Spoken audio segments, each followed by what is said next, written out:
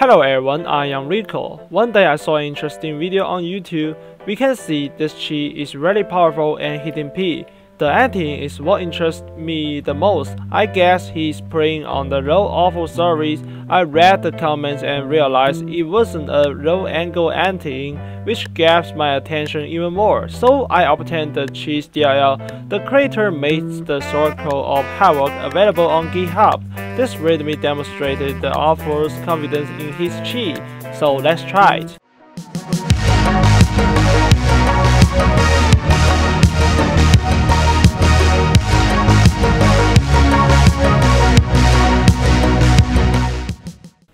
I inject this DLL and it displayed the menu pop-ups. I lost the forms as the menu lacks an icon. It plays early AC in the upper right corner. Let's talk about the reachable first. The reachable option is pretty enough.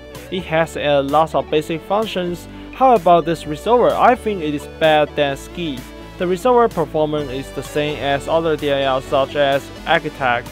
My friend said when he played the Scale 20, he finds that the double tap is not bad. Maybe the tick-based system is good. Actually, in China, more players would like to play on the Scale-only service, so I'm just playing this cheat with Scale.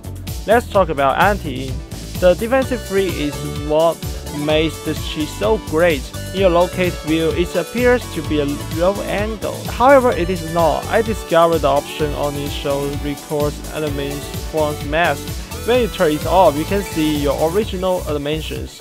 It looks like freak the head out of the edge. It is easy to make the enemy miss a lot for shoes for you. Just pick a little body out of the wall. I did an interesting test, try to make Ski and Never Lose shoot to my face. As a result, Never Lose missed shoot time fewer than Ski. In fact, I found a lot of interesting. This anti-in mode is not unhittable. If you pick a lot near the edge, you will be hit. I try to use double tap relax to play Scale. It is not good because the enemy is easy to shoot your backtracks. Generally speaking, this cheat is not bad. I don't know why the coder gave up this project. I think it is a good cheat. Thanks for watching.